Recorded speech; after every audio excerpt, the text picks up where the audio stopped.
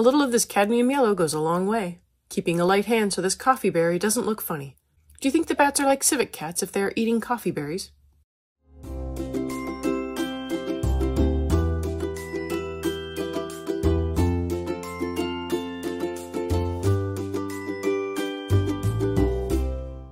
Hi everyone, I'm Catherine, the artist behind Bigelow Fine Arts. I'm so excited to have a new intro screen. Let me know what you thought of it. I hope the volume wasn't too bad. I tried to make sure it was reasonable. Go ahead and hit that subscribe button if you haven't already so you can join in and color along with me. Especially since today I'm starting a new project in Fragile Worlds. For the summer, I am scaling back the number of videos due to a lack of time. I hope to be back at it full time in the fall, but it will depend on many things. So for now, videos will now be coming out Mondays, Wednesdays, and Fridays. I chose the Philippine naked-backed fruit bat. I liked the leaves and berries and thought this might be a nice page to color up and even try to work up a bokeh background on. I also changed how I am adding in the colors. I tried to not have them anywhere they would be covered by subtitles or cards or even the bottom scroll bar. I'll still have a full palette on Patreon for download if that worked better for you. I do start with the background, but I will not be completing the background today. I decided to rough out some leaves and branches in the background as a starting point and begin filling in the initial layers of the background. I might use OMS on this to help get the soft blurry effect, but if I can get the same effect without, I might just skip it.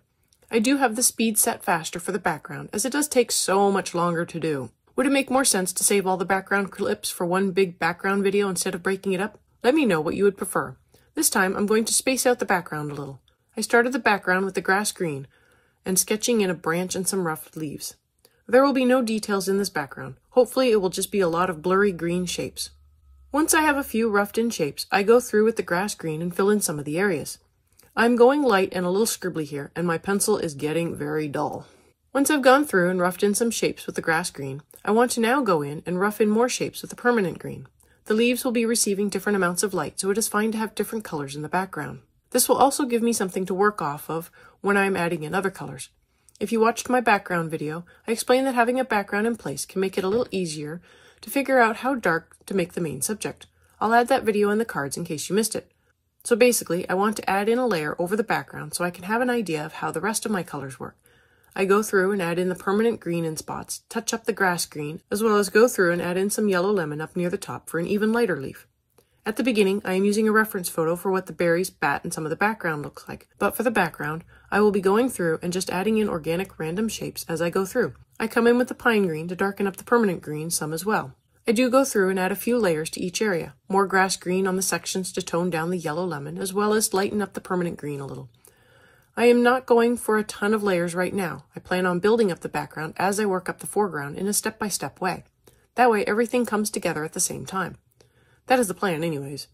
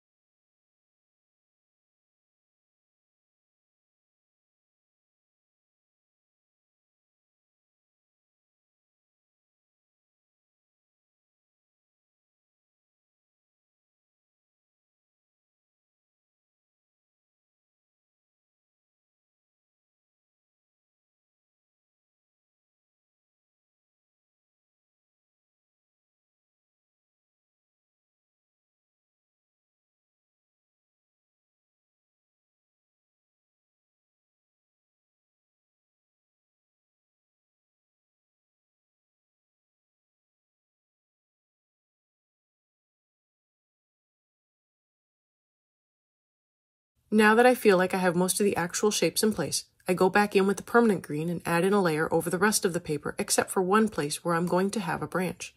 That will cover today's background exploration. The Philippine naked-backed fruit bat is part of the megabat family, which is also known as flying foxes. Most of them are fruit-eating bats. The Philippine fruit bat is facing difficulties due to habitat loss, cave disturbances through guano harvesting, and pressure due to hunting. They used to have a larger habitat spread, but one of the islands they are endemic to now only contains 4% of the forest it used to contain, and there is very little habitat for them to live in. Protections have been put in place, and trees are being planted to replace lost forest near their cave roosts. If you've made it this far and have enjoyed coloring with me, just watching, or learning about the Philippine fruit bat, I'd appreciate it if you'd give me a like and subscribe to stay informed of when I post more videos. It really helps me out. For the summer, I am posting 3 times a week, and subscribing is the best way to stay in the loop and follow along with the color-alongs.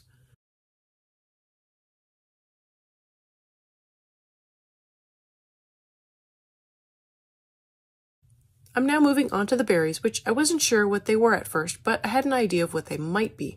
But as mentioned above, I am working off a reference photo that has the berries, so I don't need to worry about them. It did turn out to be coffee berries, so searching for pictures of coffee berries gets more images of them at different stages of ripeness. So today, I am just working from one reference that had mostly ripe berries. Tomorrow, I will use another reference that will feature berries more on the green end. For the first set of berries, I am coming in with a base layer of the scarlet and adding in a light layer over the entire berry. I chose 3 berries with the end goal of having them be at the red stage, not the darker purple-black stage that some of the other berries in the photo appear to be. I can now come in with the dark sepia and begin roughing in my shadows. I am getting most of my cues from the line art on where to place most of my shadows, but I am also looking at the reference image as it does show where some of the deepest shadows are better than the line art. I go through and add shadows to all of the berries in one big push. It is no easier to do it all now versus as I work up each group of berries, but if I go through in one pass now, I can at least try to make sure the shadows are uniform in my pressure, as well as all following the same approximate rule of where the light source is coming from. There are areas where I am adding in more layers of sepia, but I know that I will have to come back and darken the shadows again. This is just a given.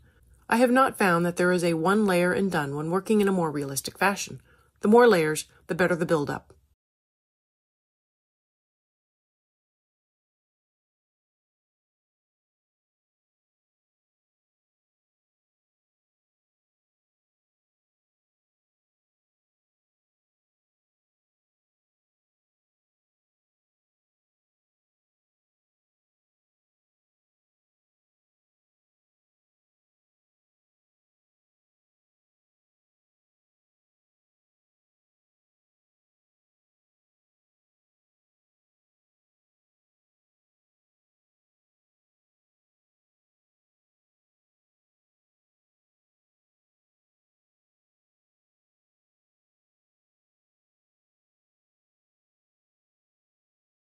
Although I have been working up more than one berry at a time up to this point, I am now going to focus down onto one berry and figure out how to get the color and shading where I feel it is right before moving on to more berries. I am coming in with a deep red and putting it in where the shadows are the darkest and blending it out toward the lighter areas.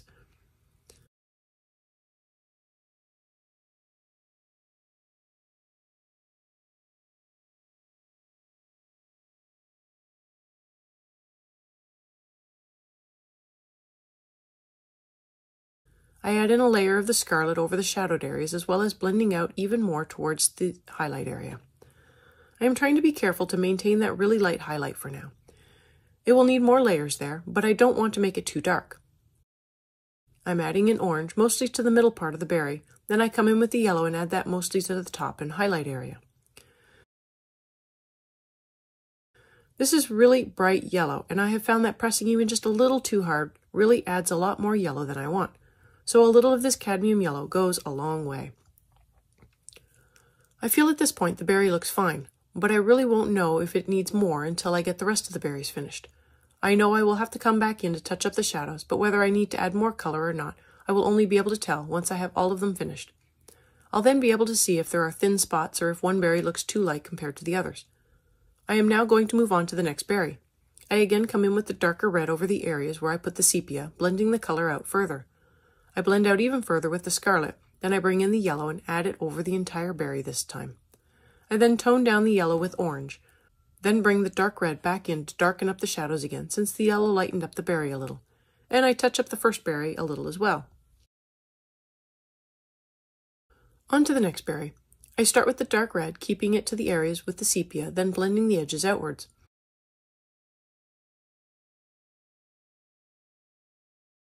I try adding in the yellow next to see what happens when I switch the order around a little. I thought about making this berry a little more on the red side and not quite as dark as the others.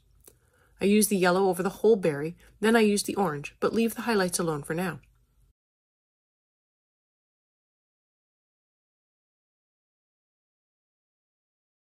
I bring back in the dark red for touching up, It looks a little more red. Might still need touching up though.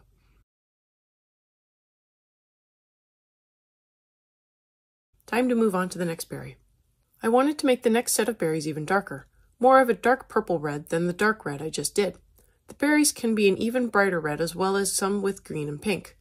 I come in with the dark red, keeping it to the shadows before blending it out around the edges. Now I'm coming in with the red violet to really make the berry dark, mostly keeping it to the shadows as well as very little blending out. I bring in the walnut brown to darken up the shadows even more.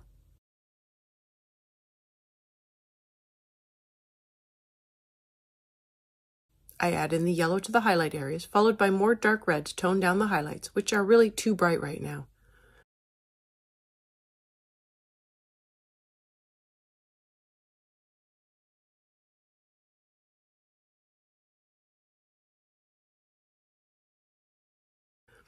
I bring in the orange over the whole berry except the highlights. I don't think this is needed, but I wanted to make sure the berries had the same colors in them, even if this one is darker. I bring in the sepia to touch up the shadows again, then I bring in the black as the sepia just didn't go dark enough for me. I add in some black and that does it.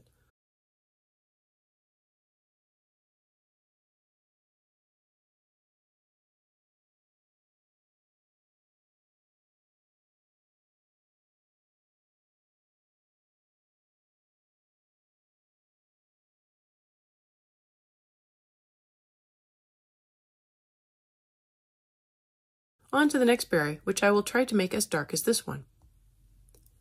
I'm starting with the dark red as the base layer.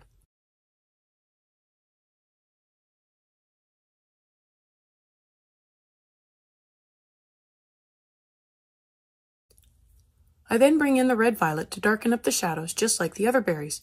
I do keep the red violet to the areas where I used the sepia with just a little bit blended out past the sepia.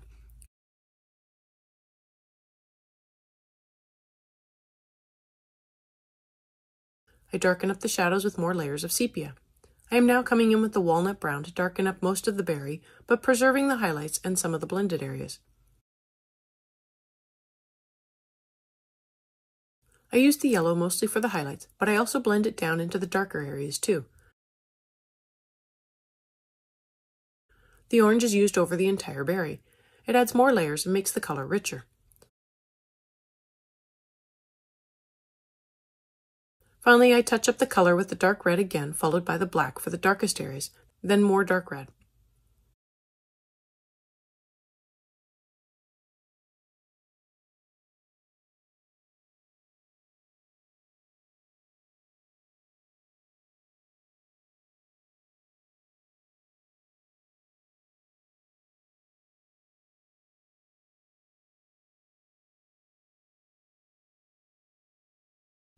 I am now going to just work up the last 3 berries together since I feel like I have the colors the way I like them. I come in with the dark red as a base layer over the remaining 3 berries, keeping my pressure light. These 3 I'm going to make very dark. After the base layer, I bring in the red violet and darken up the shadowed parts of the berries even more. I blend it up into the highlight area a little bit, but not too far, just enough to prevent a harsh line.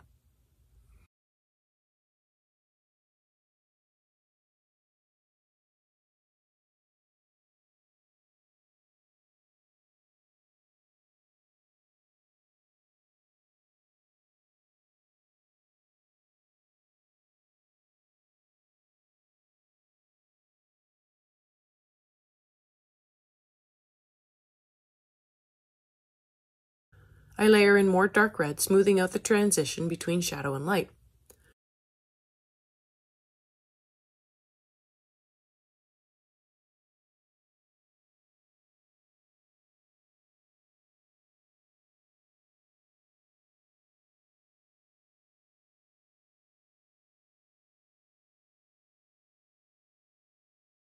With the walnut brown, I want to make the whole berry a little darker.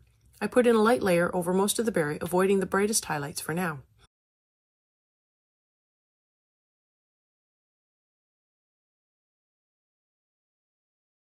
I darken up the shadows even more with more sepia, erasing any overcoloring as I go.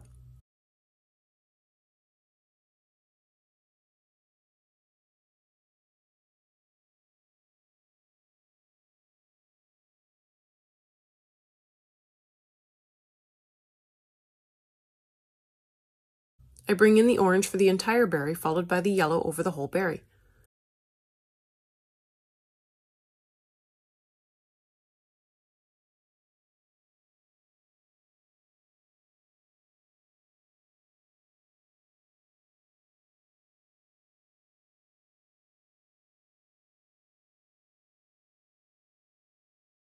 Back to the dark red.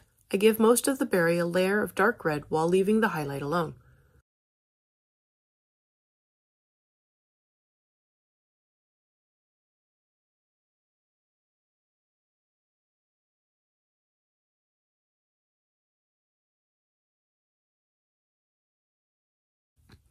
With the black, I darken up the shadows where they would be the darkest. Then I bring in the red violet, orange, yellow, and red again to touch everything up for more layers and refining.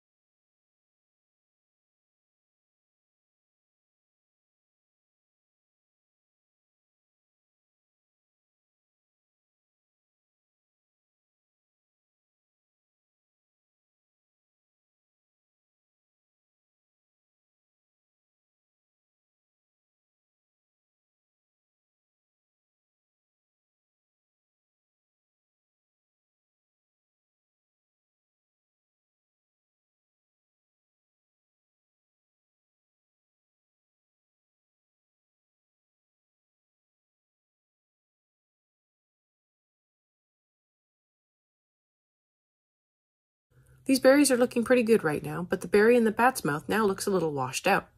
So I come back in with the red and touch it up.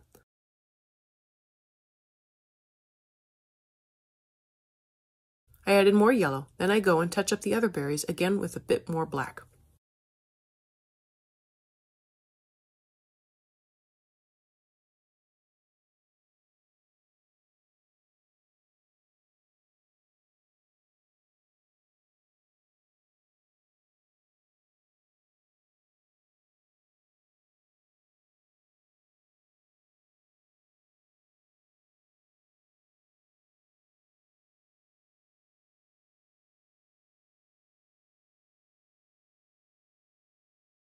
Onto a new bunch of berries.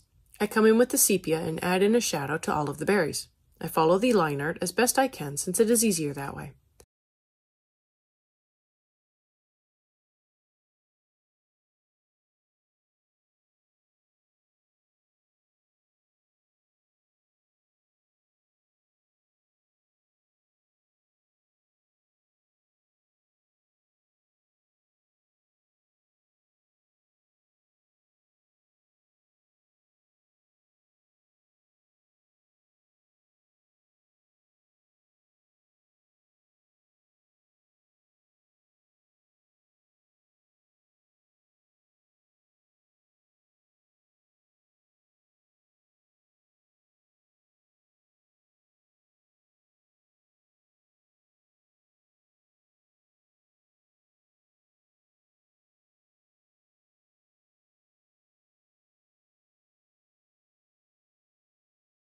I come in with the scarlet and pick 3 berries to start working on.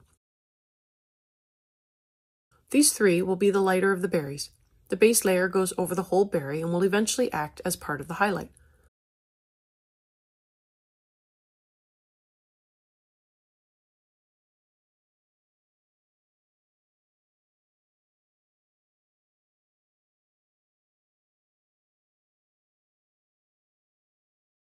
I come in with the deep red and darken up the shadows and blend the shadows better into the highlight area.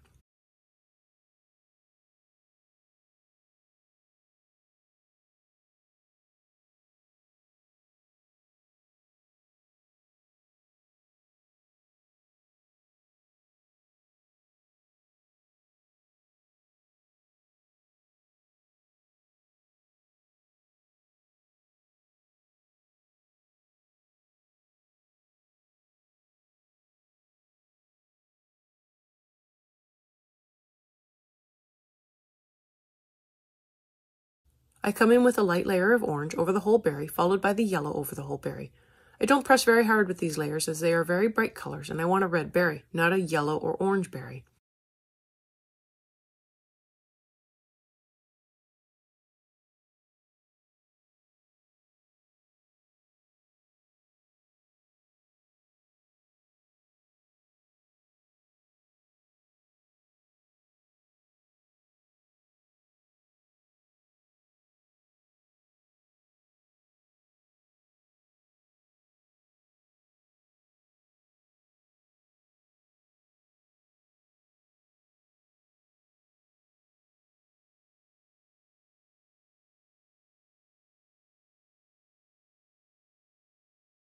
I bring in more dark red for the shadowed part of the berries. I'm leaving the highlight alone for these dark layers, mostly only touching it with light colors or light layers. I use the orange and the yellow to blend more color into the highlight area, as well as filling in the paper even more for the rest of the berry. I then go back and forth with the dark red and sepia to get the shadows pretty dark. I want the red on top to make sure it is the first color seen.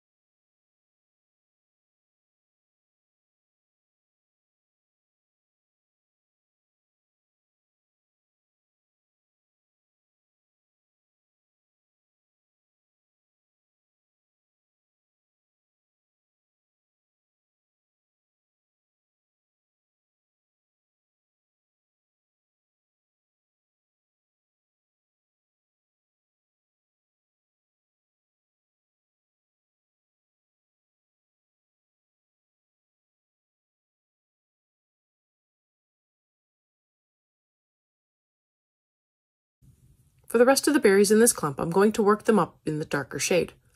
So I come in with the dark red for my base layer over all of the berries, and once I have that in place, I will come in with the red violet and darken up the shadowed areas for each berry.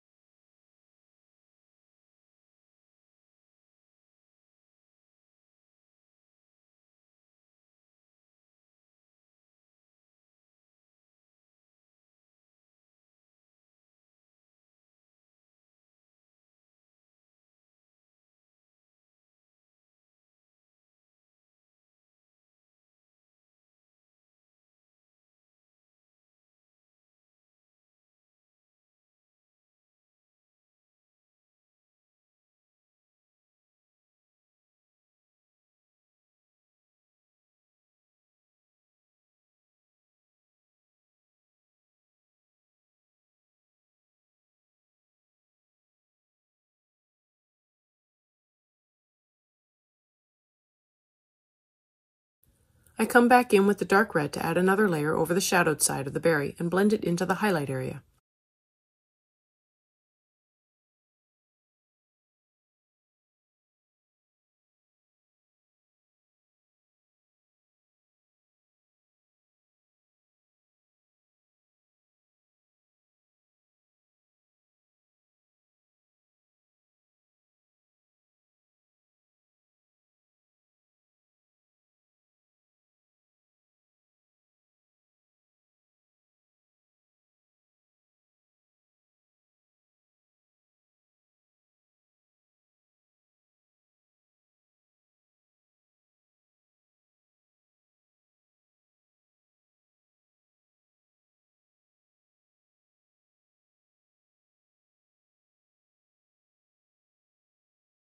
I will also bring in more red-violet for the same reason, to darken up the shadowed area of the berry.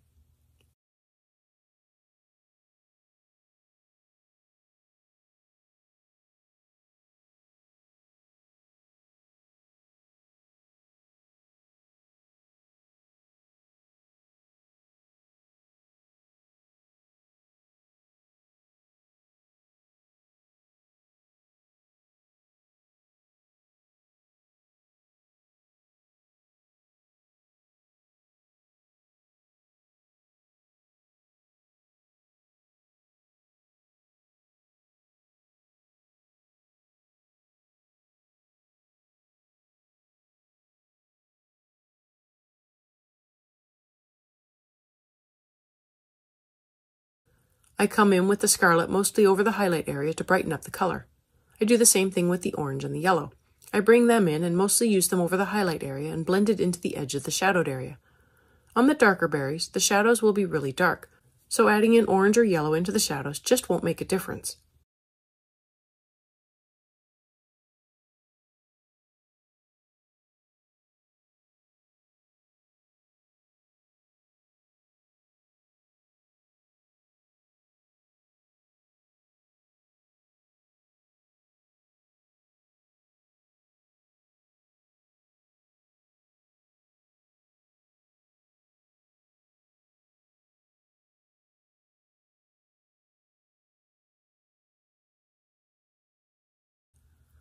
I'm going to work on the shadows, coming in with the red-violet, more dark red, and sepia to get them dark.